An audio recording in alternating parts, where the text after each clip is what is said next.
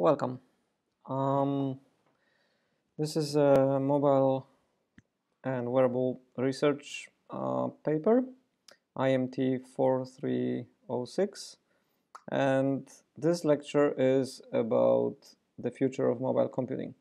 The lecture consists of two parts. The first one is more generic.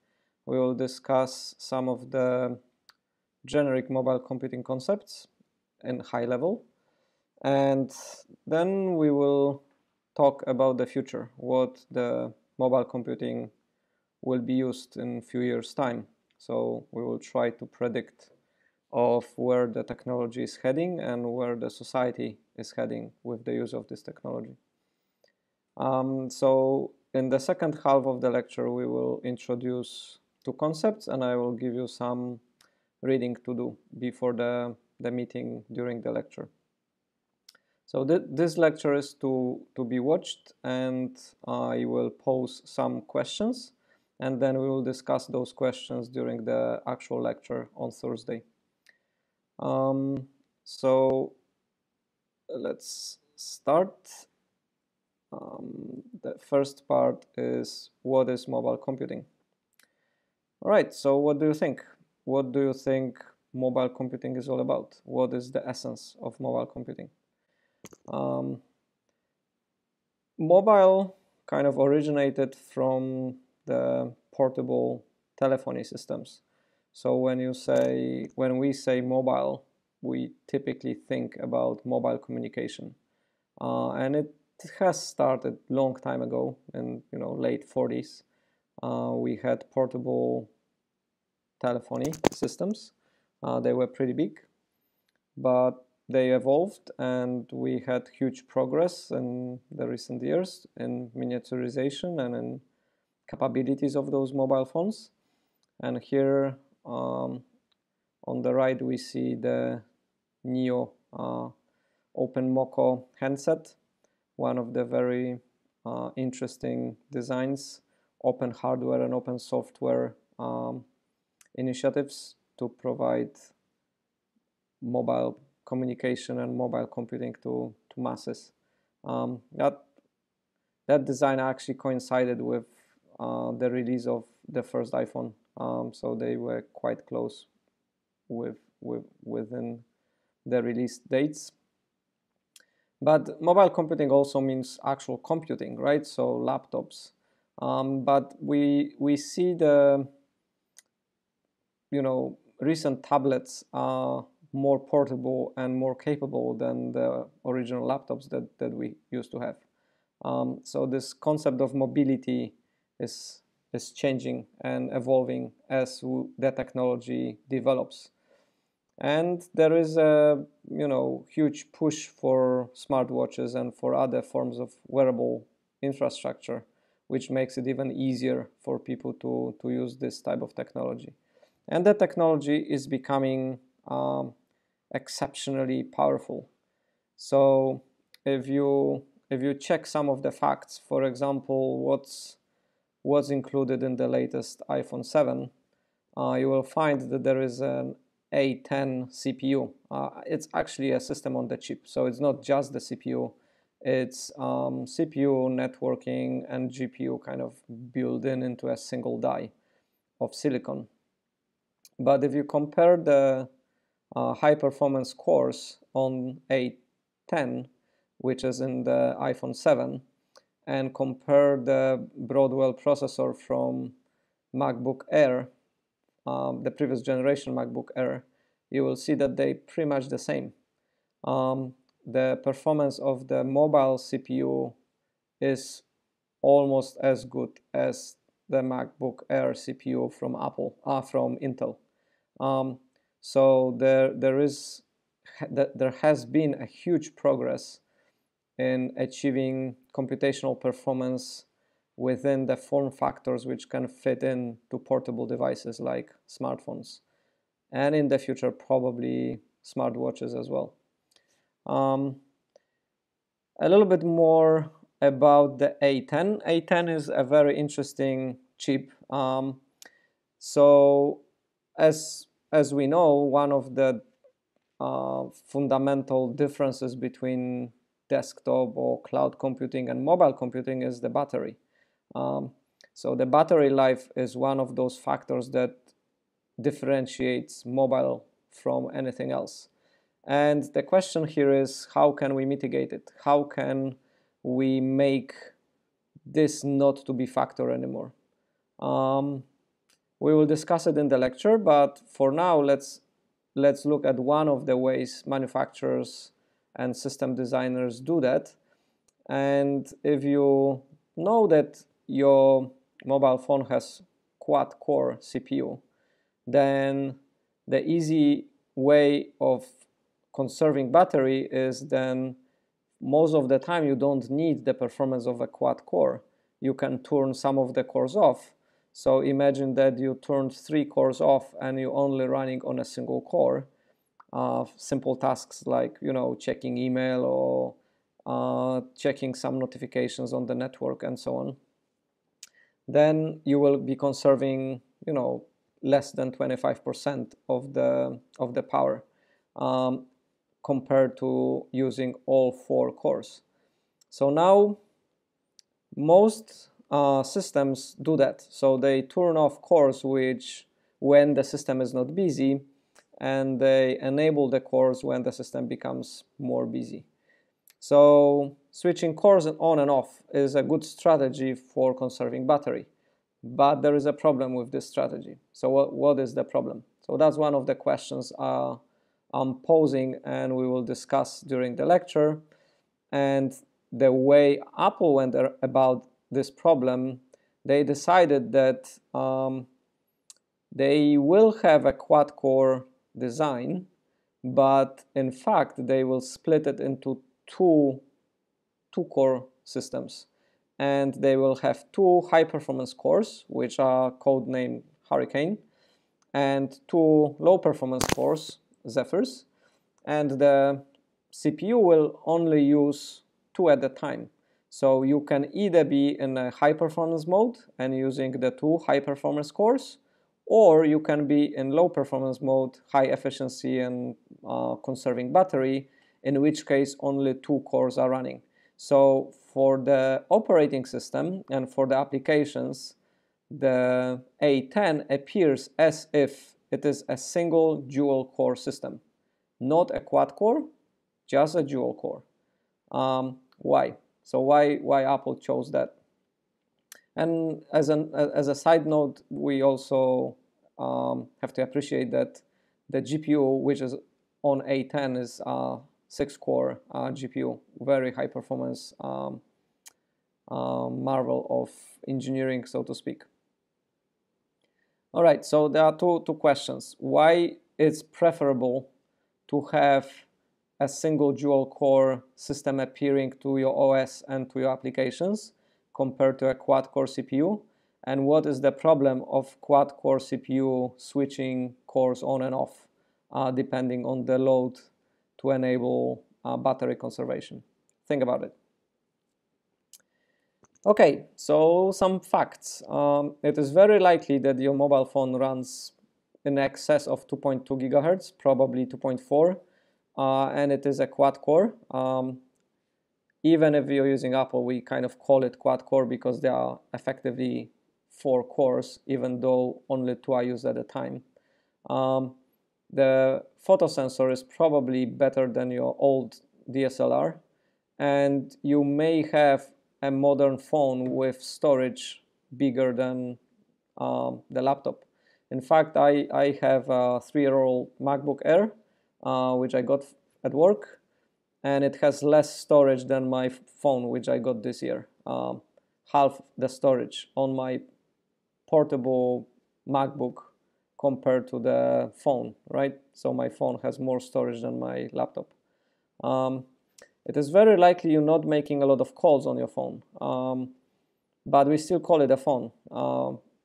Same with me. I have 2 phones. One I use with the SIM card, and I sometimes make calls, and the other I don't even have a SIM card in it. So yeah, it's kind of weird to call it a phone because I can't make phone calls on it. But we do use the device to stay in touch with our family and friends all the time, even though we're not making calls per se. So there is this kind of notion of being connected and being part of the community. And interestingly, even though the storage and CPU power enables us to do programming on the phone directly, we don't do it. Why? What are the reasons that we don't use our phones as a development machine for doing programming? So think about that. That's the second question for discussing during the class. And there is a lot of hype around wearables. So we have, smart bracelets, smart watches, smart rings, which measure a lot of our vitals and provide us information on the wrist. They usually work in combination with the smartphone, but there is this kind of a boom in terms of miniaturization and ease of use. So is there future in wearables? Will they be used for more than fitness tracking? I don't know. So think a little bit about it. There is one nice video about a bracelet which kind of displays a kind of a smartphone UI on your wrist, and you can interact with it. So those slides are posted on Piazza. You can watch the video. I'm not gonna play the video here, but you're welcome to watch the video. So I would like you to pause me and switch to the lecture notes and lecture slides and watch this 2 minutes video about this kind of a concept bracelet. So let's pause. Okay, I hope you've watched the video. So let's take a short detour about the video that you just watched about the bracelet. What do you think is wrong with this video? Well, you can pause this and think a little bit. It went viral in 2014. It's not a new video. It's 2 or almost 3 years old. In 2015, the founders, 4 people from France, decided to launch a campaign, but they couldn't get funding. And then this video resurfaced in 2016 again on Kickstarter. And then it turned out that it wasn't the original people who made the video, but some other people posted this guy's video to launch the campaign. So it was a scam effectively. But it's kind of a scam of the scam, right? I mean, this bracelet is physically impossible to achieve, right? So you can look up the miniature LED projectors, what the state of the art currently is, what's physically possible, what's not. With this particular angle of projection, it will never be possible to display this type of image on your wrist, unfortunately. So there is, some serious problems with this type of hype and this type of scam possibilities. So I would like you to check a couple of things. There is a possibility that if in the lecture I would tell you about this type of projection, you would potentially consider it as a truth, as a true information, because I might be considered an expert in a field, and by conveying some information, it's easier to mislead the people who are not as knowledgeable. So there is this kind of well-known authority fallacy where you call up on some expert knowledge or some authority to convince someone to something that is not true. There is another thing called association fallacy. So we discussed this massive growth of possibilities within the mobile technology, and by association, you may also believe things that are not true, like for example this bracelet thing. So it kind of leads us to two things. One thing is that we want you to not believe anything anymore, right? So being a master student means that you're becoming sort of a scientist and researcher, and by definition you are skeptical about what the common beliefs are, and you always ask questions. You always question what you know and what other people know and what information is being spread around. You need to make your beliefs on data, on evidence, not on hearsay, right? So you don't accept things for their face value. You always question things. So you always should question everything I tell you, because I might be wrong. And that's your job now. You have to do that. And the other thing is there is a number of cognitive biases that we have, and it's kind of good as a researcher to be aware of them and try to mitigate them as much as possible to not fall victims of your own sort of bias in rational thinking. So those are a couple of things I put links in the slides, and I would like you to check before the lecture so we can discuss it in the lecture as well. Okay, so now back to the actual lecture. Imagine that your smartphone has 2 terabytes of storage, which is, 20 times more to what Google Drive offers to you. It's actually 200 times more, because Google Drive offers you 10 gig, right? So 2 tera is 200 times more, not 20. And you may potentially run 8 or more cores on your smartphone. So you will have performance which is in excess of what you currently have on your laptop. And you will have excellent GPU on it as well. So most of it is already true. So what does it mean? What it means that you have in your hand or in your pocket something that is as powerful or more than your home PC. Well, that's what we're trying to work out. We're trying to think what it means in the next generation mobile systems, what it means for cloud computing, for example. So if your device has 2 terabytes of storage, how much storage would have a cloud service have to store customers' data? Is it feasible? We'll have to think about it. So there's a number of questions which we sort of identified. So one is, what are the inherent limitations of mobile computing? So the increasing speed and storage, those are not limitations. They will be growing and they will be reaching current cloud computing levels reasonably soon. So the ability for you to store 10 gig of free data on Google Drive, that's nothing compared to your 256 gig that you can store on your mobile right now, or more. Same with computing power. Of course, the servers and cloud computing infrastructure will always be more powerful to deal with massive amount of data, but at the same time, your mobile device will be capable enough to do a lot. And then if you think about hundreds or thousands of people living in Jovic, for example, and having those kind of capabilities, suddenly you can think of Jovic citizens as a infrastructure for a massive data cloud and massive processing. So what does it mean? Okay, there was a question about turning cores on and off to conserve battery. What is the problem with that? And there was another question about why we cannot use mobiles for programming, even though technically we could. So list those reasons.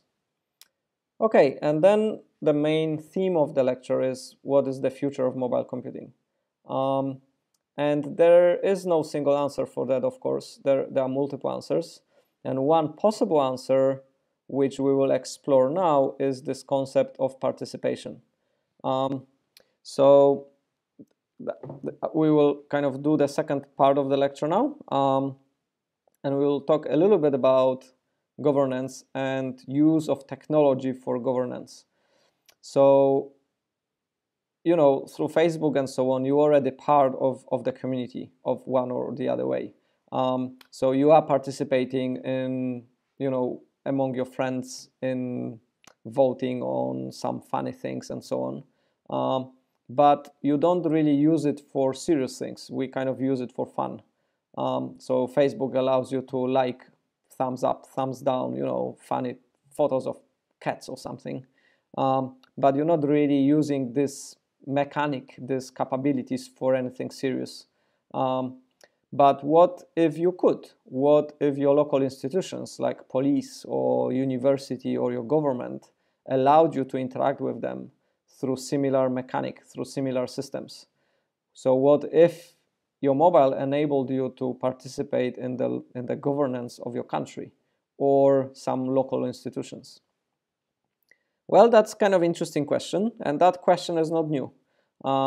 So this is a, you know, a quote from '69 by a non-technical person writing, predicting of what might have happened in 20, 30 years. So if you fast forward, you know, he talks about 1999, and we already 20 years past that almost. So the quote is, "One marvels at the advancing technology of electronic computers, indicating devices and recording equipment. Some, in fact, have predicted that within 20 or 30 years, every home will have a console tied into a computer upon which the children do their homework, the housewife will make her grocery list, and the husband will pay the family bills. Such a computer console also could be used to record political decisions, giving each voter an opportunity to cast his ballot on every issue and have it recorded through the machine." What's interesting about this quote is that everything came true, right? So this author writes about a possibility of the technology being used for homework and being used for lectures and being used for doing shopping and paying bills. And we all do this every day. We use computers exactly for what he's saying. The only thing that haven't happened is the final part when he talks about participating in governance. That we can vote on things that matter through the use of technology. So I don't want to go into a questioning of why this hasn't happened, and it does go a little bit outside of the technological realms. So in some countries, like in Estonia, you do have electronic voting and people do vote through computers, and that's not, technologically, that's not, you know, a problem. What is a problem is adjusting the institutional and bureaucratic systems in the country to allow this to happen. So we will kind of disregard those social issues. We focus on the technology itself. So the technology which enables people to participate in a distributed and decentralized way with their governance is kind of interesting. So I would like you to think about it and think what it enables. And one thing that it enables is that you could have different democratic models for governance compared to the representative model that we currently use. So normally, democratic country works in a way that you vote on representatives which are elected for a particular period of 4 or 5 years, and they do what they need to do or what they want to do, and for the period of 4 to 5 years you have no say of what is actually happening. And the next time you have a say is when the election happens and you have an ability to vote on new representatives. But that's a very limited way of how you can influence the policies and how you can influence the workings of your government or your country. So there is a concept called liquid democracy. And it is quite interesting. So I would like you to read 2 papers. And those are not, you know, super important papers, but they describe the concept really well. And I've chosen those 2 papers because it's kind of interesting to compare them. So the first one is a diploma thesis. So you may think of it as sort of like a master thesis from a technical university. So it's from 2012 and it's quite long, so you don't need to read everything in all the details, but you can kind of scan through it and focus on the important parts of the thesis. In particular, the use of technology, how you can achieve a liquid democracy and what liquid democracy means. So I would like you to read this.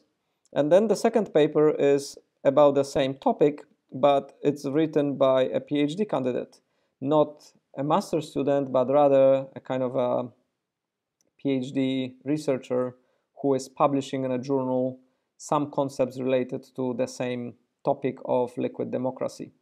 And I would like you to focus on some things. So one thing is, I would like you to focus on the key concepts. List what the key concepts are in those two papers and how they are explained.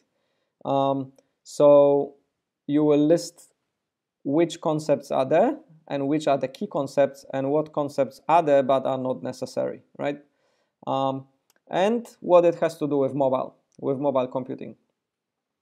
So in particular, the first one, the liquid democracy diploma thesis, discusses more kind of a technology layer of how things can be implemented, and it maps really well to mobile deployments. So I would like you to think, how would that be possible? Then I would like you to think, what are the main contributions? So what's novel? What those two articles bring in, and also at which level. So is it very practical? Is it practically applied, kind of research oriented? Or is it more conceptual and more abstract? How they tackle the problem? How do they describe it? How they explain what their contribution is? And then I would like you to focus on the technology level, what's necessary to have this system actually working. So those are kind of semantics of the papers. I would like you also to look at them from the form, from the way they are written and explained. So what is similar and what's different in those two papers? How they are organized? How easy is to read them? Is it very easy and kind of straightforward to follow and understand what is being explained? And what have you learned? So some of the concepts and some of the things I'm sure you already know, some you don't. And then you can learn those concepts from those two papers. So for example, what is a Merkle tree and where do we use it for? You can learn it from the first paper. You can learn also what is a Diffie-Hellman key exchange algorithm. What is it for? So there is a number of concepts that are sort of fundamental in computer science and in mobile computing or in distributed computing as such that those two papers explain, and you can sort of list what did you know before and you didn't learn new, and what is new and you learned from the papers. So take some notes, read those papers, and we will discuss those two papers, and also we will discuss the questions for the first part of the lecture in our session on Thursday. So thank you very much, and I will see you on Thursday. Bye.